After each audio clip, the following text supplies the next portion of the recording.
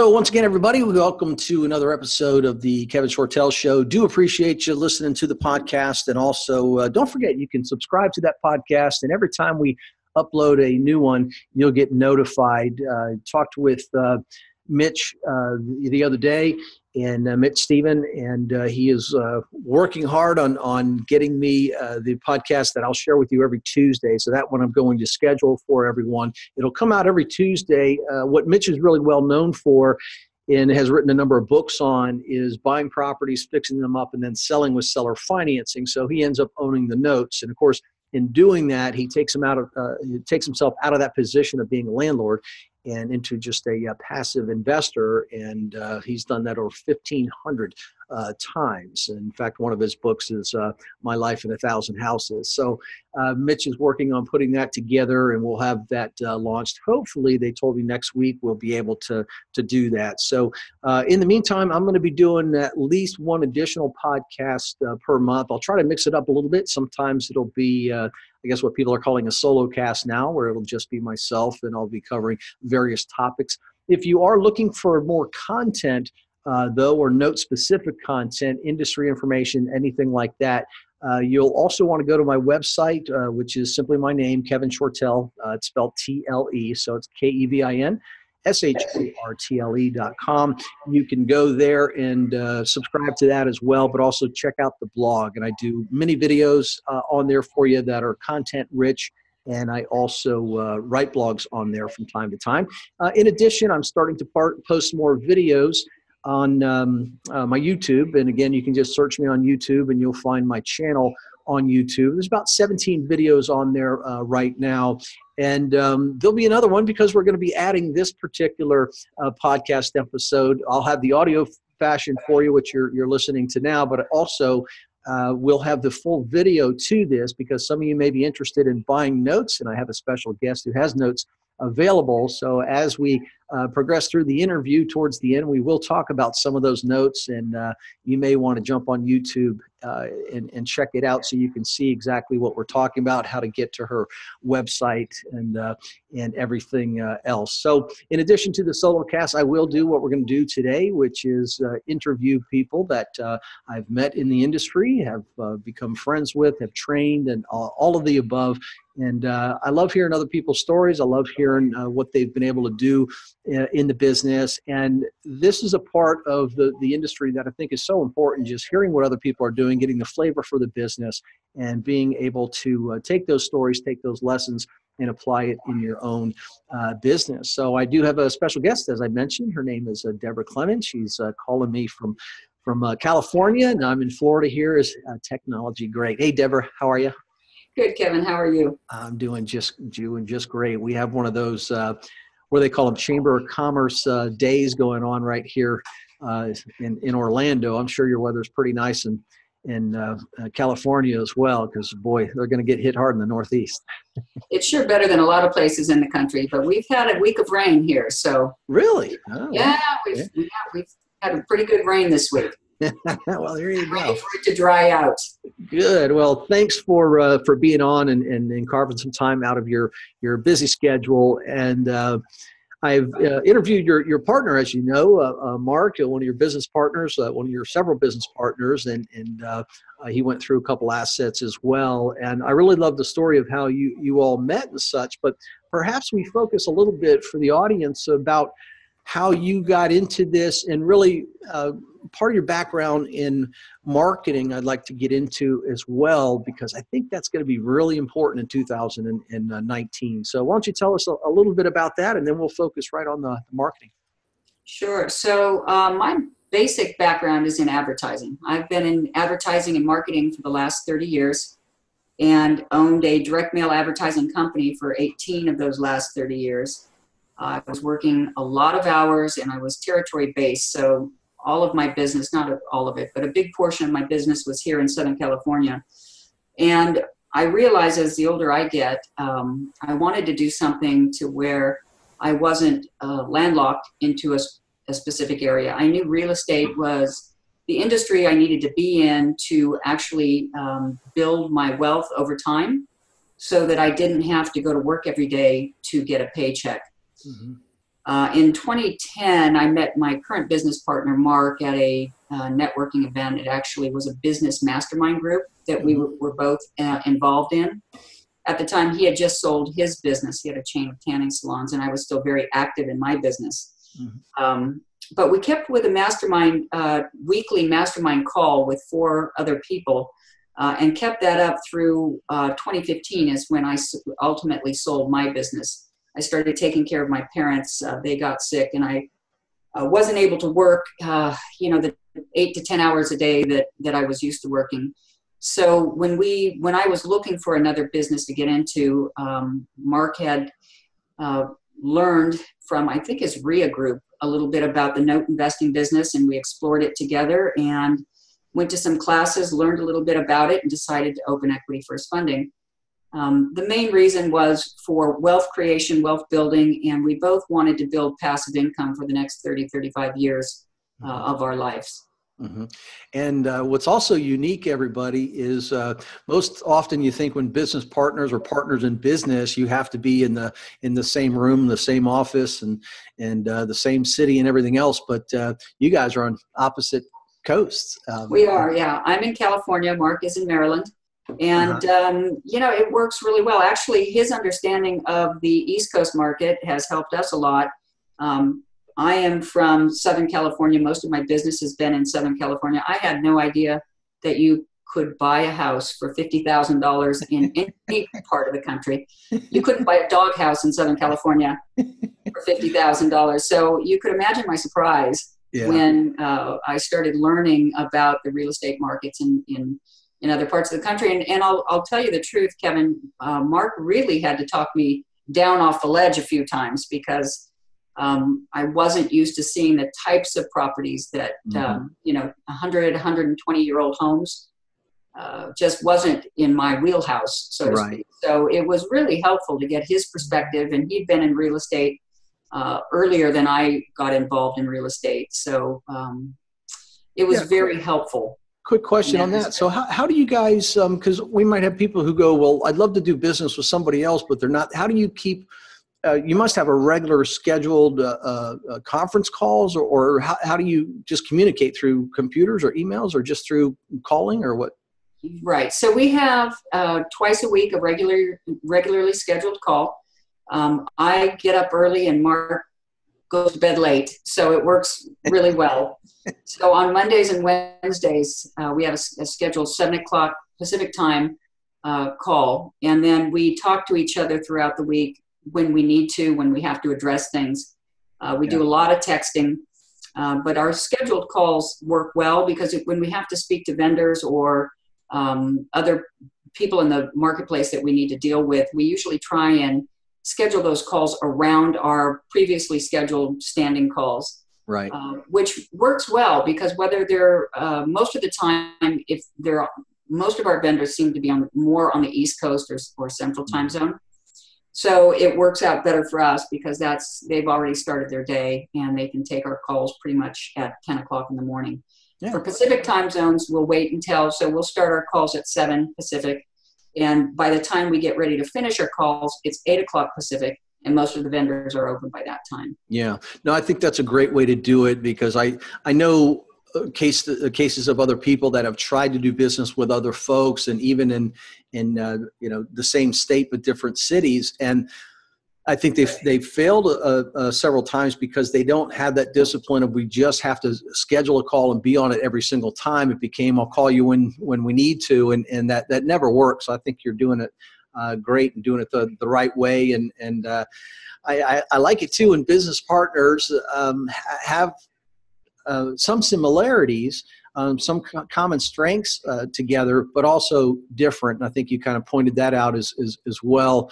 And I think those make the best partnerships in business there. So excellent. Well, let's move on and talk about, I want to expand upon you come from an advertising background. And so obviously marketing and things like that fall into your wheelhouse, but personally as well. And I was talking with a mutual friend of ours, Dave in Arizona, who and Dave is finding in his marketplace because he's kind of shifted into real estate and notes now, but he has found that marketing is really, really, really critical in his area right now, and believes it's going to be the same way moving forward because deals are getting a little harder to find and that sort of thing. Are you finding the same thing, and how does your background in advertising help you with that? The way I see it, Kevin, is marketing is primarily, advertising and marketing is about exposure, right? So everything that I've done in my past has taught me that the person that gets the deal, the business that gets the business is the one that has the most exposure of their business to the industry. Mm-hmm. Whether it's being direct mail marketing or social media or online marketing or anything like that, you want to get your brand out, and you definitely need the exposure. You want to be top of mind to the people in your industry, even like what you're doing. When you're going to real estate events, you're doing speaking tours, you're educating people. Marketing I believe, falls into that main bucket of exposure.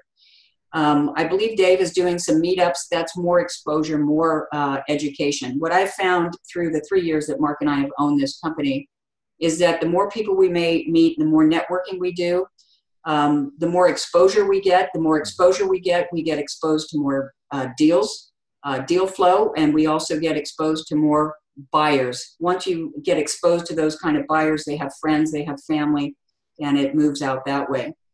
If you're looking to buy notes, certainly direct mail is a great way to do it, and so is online ways to get people to sell you their notes. But if you're looking for investors to either purchase your notes or things like that, my feeling is that working through networking and real estate events are the best ways right now that we've found to do that. Certainly, meetup groups are a great way to find investors, both passive and active investors. Mm-hmm.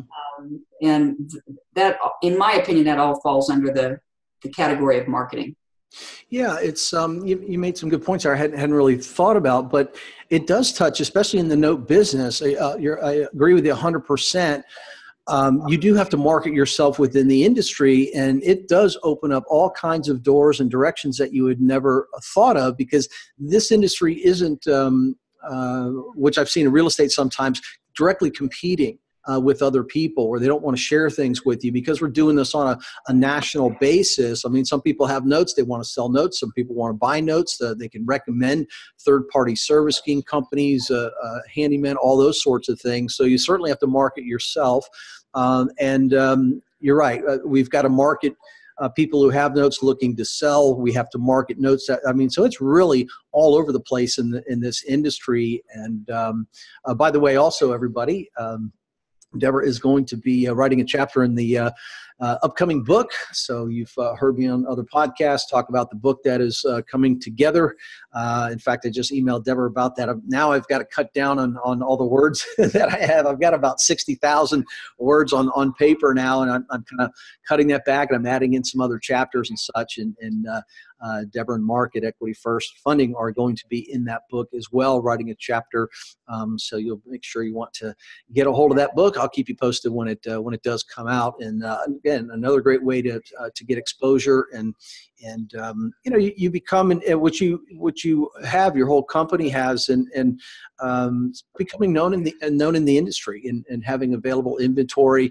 And part of what I just did a video blog the other day where I talked about buying partials, and I know we're going to talk about that here in a little bit, but I did a little segment on that, about 7 or 9 minutes or so on the blog, and it's in my opinion, the easiest way for people to get involved in the note business. And you've got some notes and such that we're going to look at that do that. The power of partials then. So in marketing that, if you have notes that you're looking to sell, let's say, which I know that you do, but one aspect that I'd like you to give us your thoughts on and compare to mine, which is for somebody who's new, and I know you run into people like this, they're new, they have capital, they want to invest, but they don't have a whole lot of time. I think buying partials is the way to do it. And is that something you're looking to do more of this year? Yeah, absolutely, it is, and I agree with you, Kevin, because there are a lot of people that don't have time. In my professional life, going back to when I owned my direct mail advertising agency for 18 years, I had a lot of cash flow. We had a lot of money coming in, but I didn't have anywhere to invest it. If I had somebody come into me, and I knew real estate was something that I really wanted to be invested in, I bought a couple of condos in Las Vegas. During that period of time, I also bought a condo here in Rancho Santa Margarita, which is in Southern California, right by me. But I didn't understand really how to buy real estate. I just knew I had a lot of money coming in and I needed to throw it out there. Had anybody come up to me at that point and educated me about buying notes, which I love being a note owner much more than being a landlord. If somebody had come and educated me on the potential of getting involved in this industry, at that time, I didn't have a lot of time to look at anything other than my business. I would have been completely 100% into it, because what partials allow you to do is it allows you to invest in real estate, invest in the security of real estate, but only have have by a certain period of time. Let's say if you have a 20-year note, I would be able to go in and buy 10 years of that 20-year note and have the investor that owns the backside of that note actually be involved in the deal with me continuously, so that if anything happened, I wouldn't have to take the time, like Mark and I have taken the last 3 years to learn, not only how to buy notes, but how to get out of notes that aren't performing and what to do in case they stop performing. That's a lot of education that at the time I owned my direct mail advertising business, I didn't have the time to do. So partials are a great way for investors that don't want to be 100% active and learn the business the way that we have, to benefit from the security of real estate investing without having to take all the risks themselves, or having to take the time to educate themselves.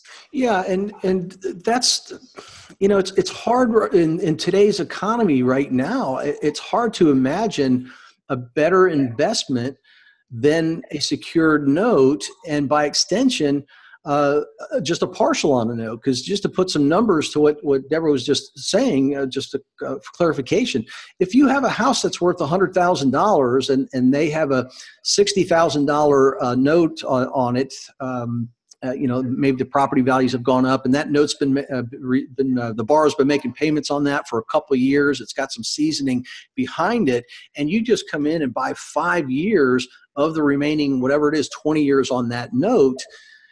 It's hard to go wrong. I mean, especially if you're working with someone like Equity First and Deborah, it's a company that you can trust. These are notes that they personally own, and they're just selling a little piece of that note to you. They still have a vested interest in that note performing, because they're now in a position behind you. So you have a very highly secured, if you just came in, let's say for 25 grand and bought X number of payments, and it's backed by $100,000 house, it's hard to imagine a safer investment.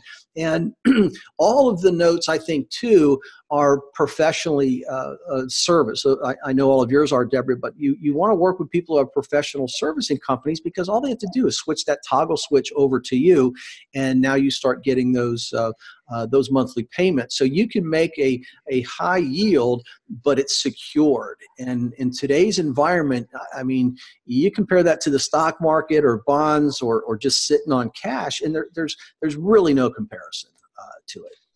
Right. Most of and like I've said, over the years of my professional life, most of the investments that I've made have been a lot riskier than real estate. And that's why I knew that moving into my retirement age, that I wanted to get involved in real estate. In 2006, I bought my first rental property. I didn't understand notes. This was a segment or an industry that I had no idea even existed. I know. Up until probably 2015. So. Yeah.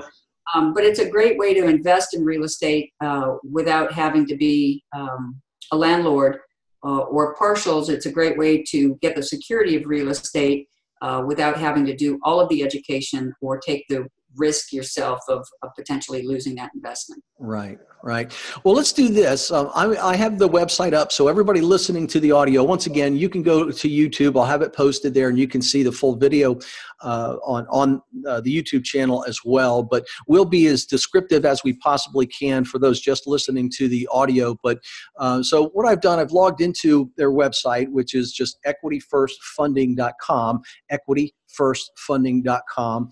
And it's really easy to navigate through, right? Notes for sales, if you have a note that you're looking to sell, and also some properties that they have, articles and such on there. So I'm going to notes for sale at equityfirstfunding.com. And they have, do you have a ballpark of how many notes are on here now?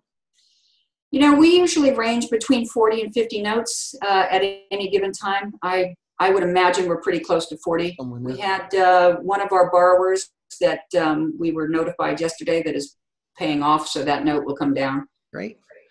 Awesome. They selling the house or refinancing, or? They're selling the house. Selling the house, yeah.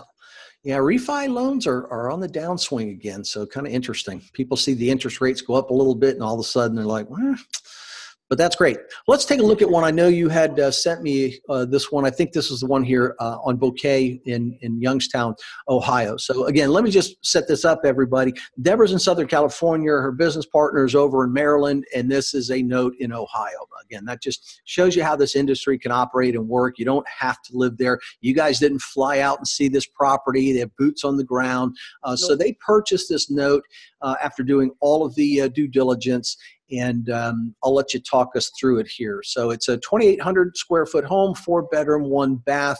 And I'll click on details. Is that where you want me to go? Yeah, please go ahead and click on details. Now, not all of our notes make good partial investments. This one does. And we're kind of massaging our website a little bit more. So I'll be adding a button on there eventually that will say partials. And then when you press on that button, the partials will come up, or the notes that we have on the website will come up that make good partial candidates. Great. If you scroll to the top of that, Kevin, we've also put an online value estimator on the notes.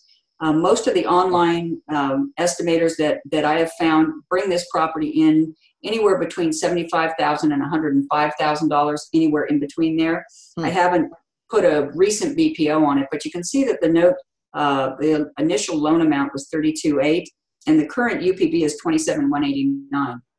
So it's a very secure investment. Okay, so we have a property that's worth about $75,000 on the low estimate. Correct. And they only owe what you just said there, the unpaid balance. That's what the principal balance is at this time, $27,000. So they've got a lot of equity in this property.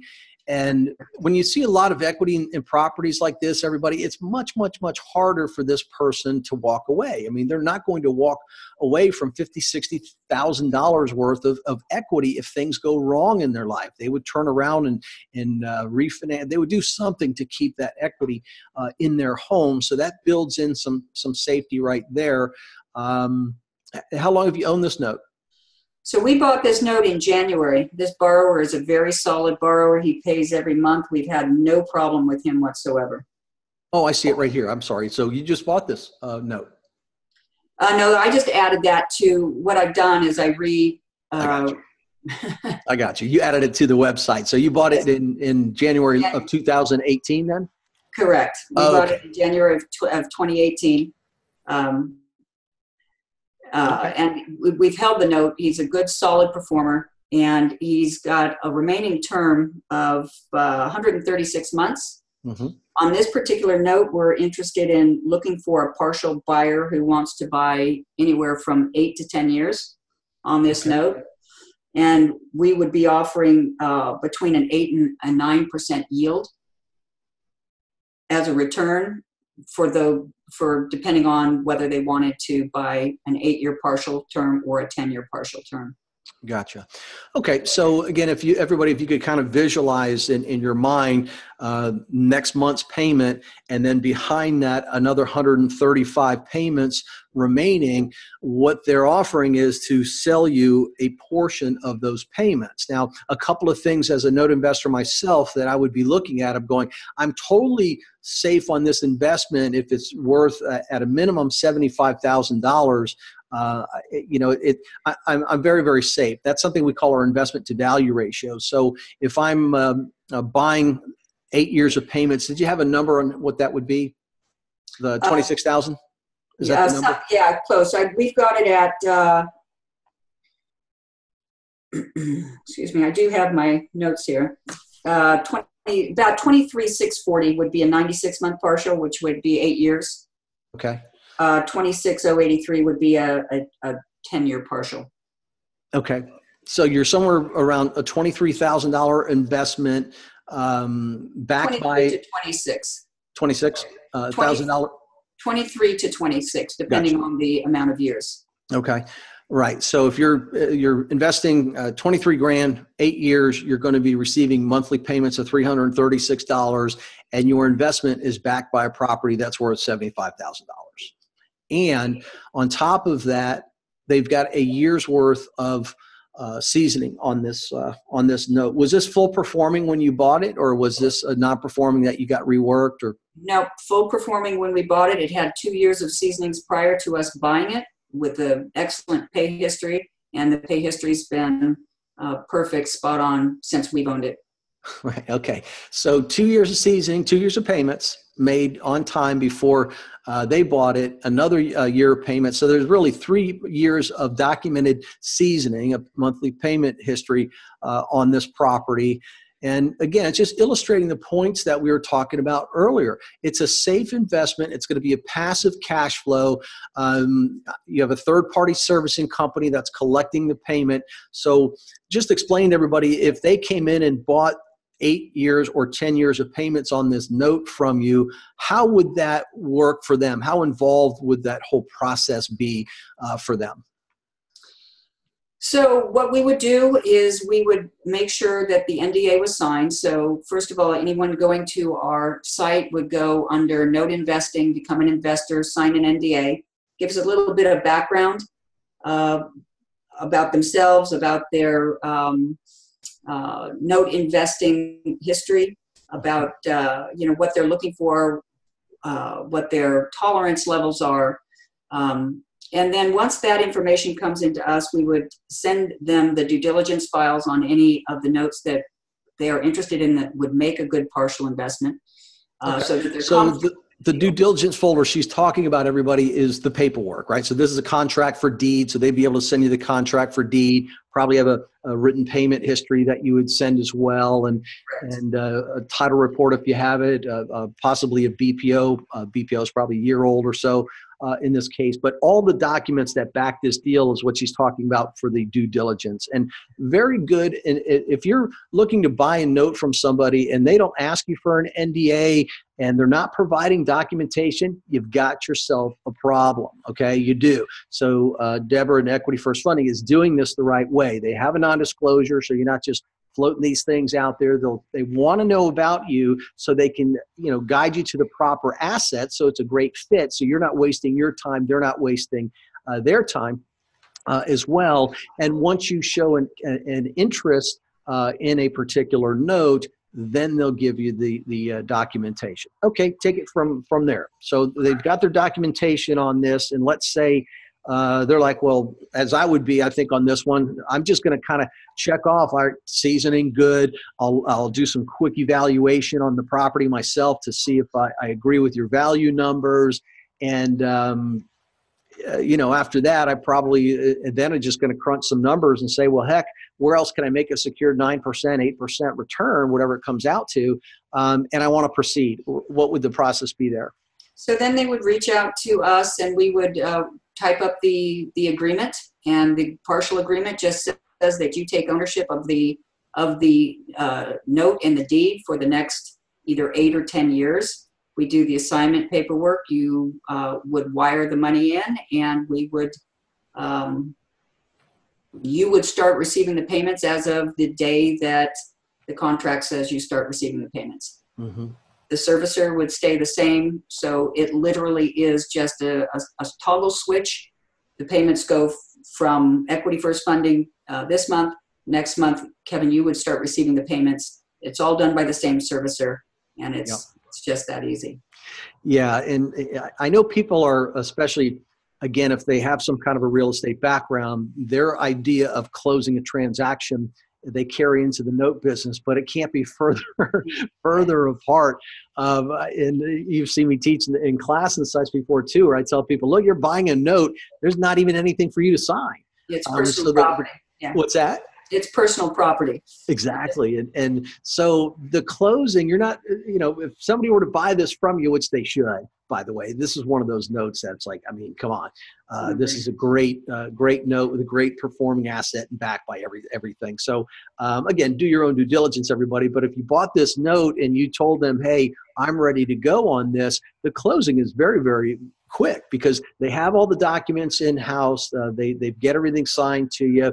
It's already at a third-party servicing company. And again, you just start making payments. So this whole excuse of, well, how much time is it going to take me to do this and that? It really, on deals like this, does not take you all that amount of time. But what if, Deborah, somebody had some concerns, it's their first note, and they live in Georgia and they're looking, I don't know, the Ohio market. What if they wanted to get a BPO on their own?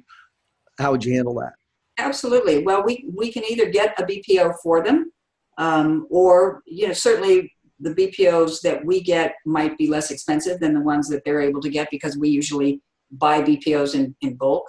Mm-hmm. So if they wanted us to secure a BPO, I think it's about $100 for us to secure a BPO. If we don't have a current title report and they wanted us to secure that, it might be another $125. We'd be happy to secure those for you. And then that might take a week, Kevin. It might take 10 days. Mm-hmm. We'd have the documentation and we'd be ready to go. Yeah. And same thing with title reports, right? If they wanted to get an additional title report just to make sure there's no other claims or liens that might have gone on there, they still have. We have no problem with that. Yeah, if they choose to. Right. We have absolutely no problem with that. What we would do is we would hold it under contract for a 10-day waiting period while those two reports are being run. Great. And I can just tell, everybody also, I know when they bought this, they have done all of their due diligence, so you do have a little added benefit with that. But we always tell everybody, look, check the numbers yourself. You're comfortable with it. They're easy to work at. So that's just another great note. And, I haven't looked at your site in a couple of weeks, but boy, you really have some really good notes on here.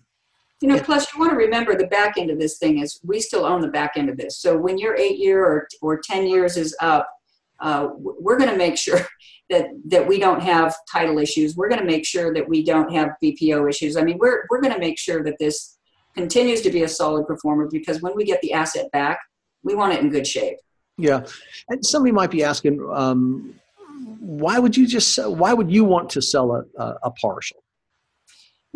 That's really super simple. It's just our business is buying and selling notes, and that's what we've always intended to do. That's how we make a living. So recapitalization is always important. And building long-term wealth. So we can recapitalize this note, go out and buy another note, and in 10 years, when this note reverts back to us, we'll start collecting on that note again. So it's just recapitalization. Yeah, it's a great way to go. So it's truly win-win. It's a great opportunity for an investor coming in. But believe me, there's a benefit to Deborah and the folks at Equity First, which is just what she said. Recapitalize, buy additional notes, and as time passes, after you receive, let's say you bought 80 payments, I think it said 80, but whatever it is, 8 years of payments, after you receive that last payment, then the payments go back to them. So it's really a win-win situation. All right, let's take a look at another one here. I think you said you had a non-performing note. So I'd like to take a look at that one. That's St. Clair and Jackson, Michigan. Oh, great. Super. It's right next to it. Perfect. Yeah, I lined them up for you, Kevin. Oh, did you? Oh, yeah. Oh, wow, right there. I know. I remember with Mark, I was hunting around looking for it. Okay, so this is in. Oh boy, I think I looked at this one myself. I think Jackson. Beautiful property. Yeah, the property is beautiful. The online estimates on the property are beautiful. It's we bought this property or this note back in January of 2018 as well. Interesting case. Actually, I was I was toying with the idea of putting this on a sub-performing list rather than a non-performing list, because she has a habit of not making payments, and then when we send out a notice of default, catching up real quick. And this has kind of gone on. This is the second time this has gone on. When we bought the note in January, she did not make her first payment to us until May of that same year. So May of last year, we sent out an NOD. She caught up in June.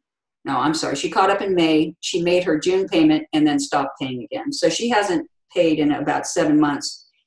My feeling is she's going to, and we did send out another NOD, which she did not respond to. So we sent it to legal. So we're in the process of foreclosing. The house is gorgeous. It's valued high. She has a bunch of kids. I doubt seriously that she's going to want to move out. My feeling is that what's going to happen is once she gets the notice from the court, she's going to call our attorney and get performing again. Mm-hmm. Mark and I talked about it, and we felt that we could offer it as a non-performing note without having to go through loss mitigation or legal, all that, and recapitalize and move forward and let somebody else that wants to deal in non-performing notes either foreclose and take the property or get her reperforming again.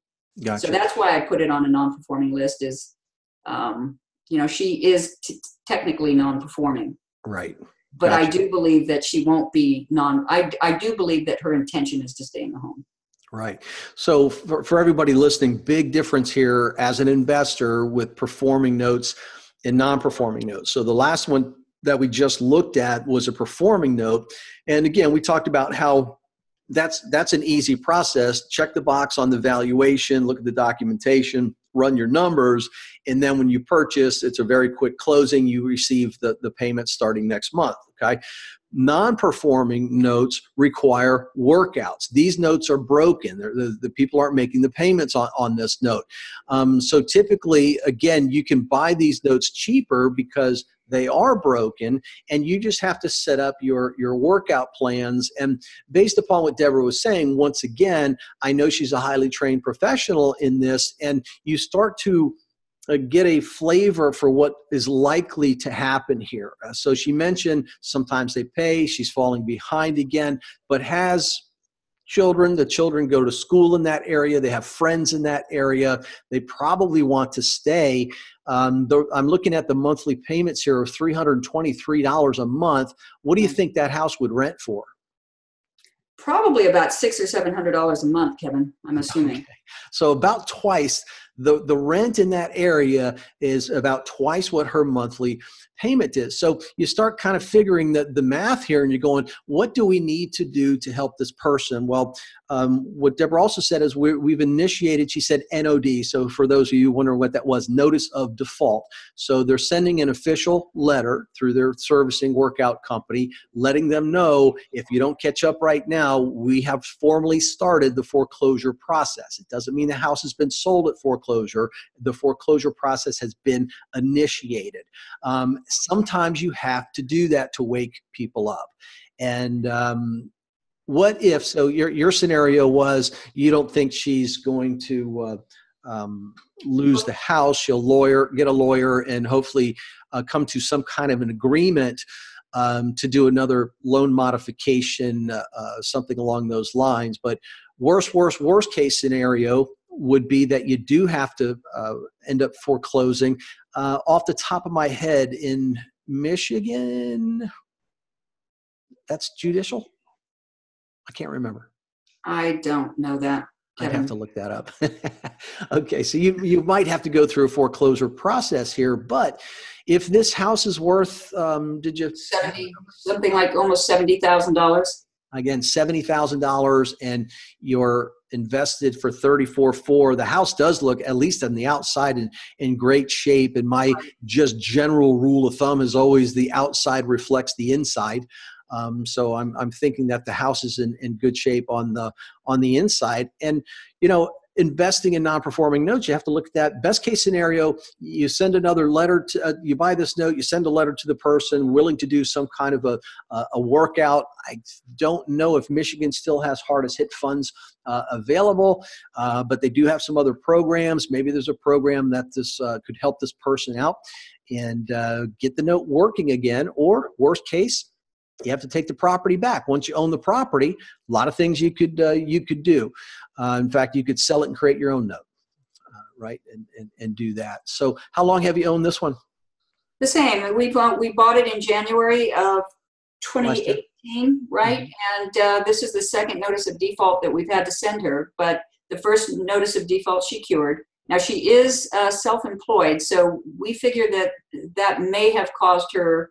And she owns a landscaping business. I'm not sure how much landscaping is done in the winter months in Michigan. So, but we need her to start talking with us, right? So we sent out the first NOD in May. She cured. We sent out our second NOD, notice of default, a few months ago, which she did not cure.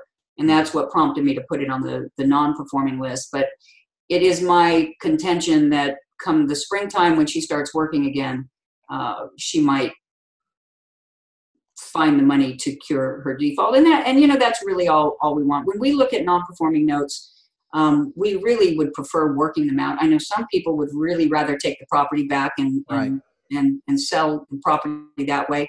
That's never been our strategy. Actually, our strategy was to always buy performing notes, but this industry, it doesn't always work out or perform. Mark likes to say we never have intentionally bought a non-performing note. Mm-hmm. So my feeling is that she's probably going to cure. But if she doesn't, we're selling this note for less than 50% of the value of the property. So we feel that is exceptionally doable as far as any exit strategy for a non-performing note that an investor may want to take. Mm-hmm. Yeah, my thought on this would be, well, if you've already filed the notice of default, unless Michigan doesn't allow it, which I don't think is the case, I'm sure you guys would be willing to assign over foreclosure position. So somebody, you're already, if I bought this note and then I was able to get that assignment of foreclosure position from you, I can take over where you all left off. So I won't have to refile again, that sort of thing, and I can just proceed. And even though that's not, because I agree with you, I think you're better off working with these folks for reasons that you've stated. But sometimes, you have to move that foreclosure forward to ramp up the momentum and the pressure. So they say, hey, I do want to work out something. We do want to stay in the home. And I don't know why, but some delinquent borrowers like this, they turtle up. They just don't know what to do, and they don't want to communicate. I don't know why, because that's the worst thing they can do. I'm sure if they called you and said, hey, look, give us a couple of months and we'll be able to start working again. And we'll be able to catch up on some payments, and you guys would be willing to work out something today, right? Absolutely. And that's always been our goal, is just talk with us and let us help you work through it. The two questions we ask is, do you want to stay in the home or do you not want to stay in the home? If you want to stay in the home, we will do everything in our power to help you stay there. Mm-hmm. If you don't want to stay in the home, let's just take away the pain and move along. Yeah. But when a borrower won't communicate, then we have to proceed with foreclosure. And like you said, to get them to start communicating with us. Mm-hmm. And again, everybody, that brings full circle back to marketing. I mean, you've got to market to these folks and somehow let them know, look, we're not the enemy. we're here to help. And actually, we're a lot friendlier than a bank. We can do things that banks can't do. We're willing to communicate directly with you, and we're the decision makers, and a lot of folks don't realize that. So you kind of have to market that message to them and try to do the workouts. Have you guys in the past been doing the workouts yourself, or just turning that over to a third party? No, we've turned it over to a third party for the most part. And we, some of the attorneys that we work with, we just guide them as to what we'd like to do. Mm-hmm. But we do work through third parties. We haven't taken the step to actually talk with the borrowers ourselves. Yeah, I still think that's the best way. If you've got people who they are in the business of doing that, leave it to the professionals. So again, everybody, if you're looking at non-performing notes, again, look at the value of the property, look at the story behind that, run the numbers, and once again, this will work out one way or another. She stays and ends up paying again, or she's going to have to leave, and you get the property, and you'll make your money that way. And non-performing notes, again, the inventory is a little dry right now for reasons I discussed on my blog, perhaps another podcast, can't remember, but there is a reason for that. It will be coming back again, but these are the type of things that you'll be able to see. And for those of you thinking, oh God, I don't want to call somebody and try to tell them to make the payment, you don't have to. That's Right. where you outsource all of this to a third party there. So great. I think that one you said almost 50% ITV at a minimum.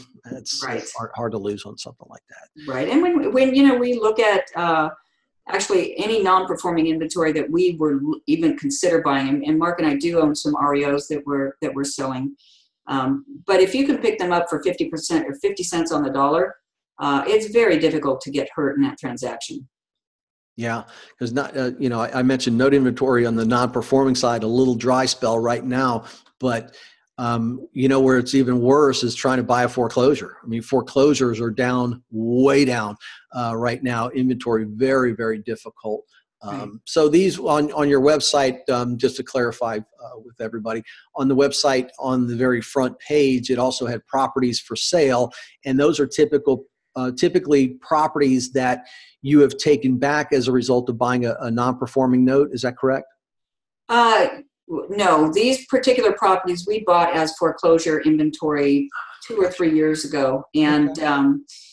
The company we bought them from went out of business. They were actually going to do the marketing for us, so we took over the marketing of these properties. They were in bad shape. One of those properties we rehabbed. It's in great shape now, but we had to go through the process of learning how to market REOs for sale as well. And we went through a lot of different marketing strategies, Craigslist, Facebook.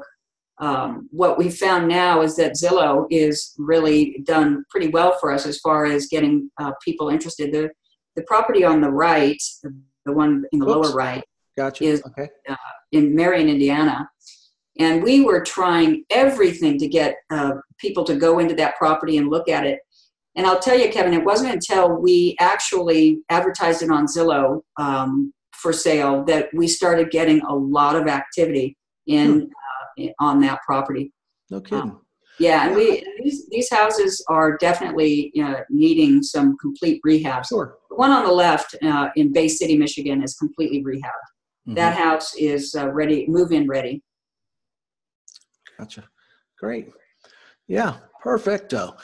Excellent. Well, I think we're about out of time on this. And I do appreciate you being on and going through this. There's so many lessons just hearing other stories. I mean, from the advertising to really knowing these deals and thinking through the workouts. I think all of this is really, really helpful and informative to everybody. Do you have any final thoughts or words or? Give us a call. If you have any interest in buying or selling any notes, give us a call. We'll talk you through the process and help you any way we can.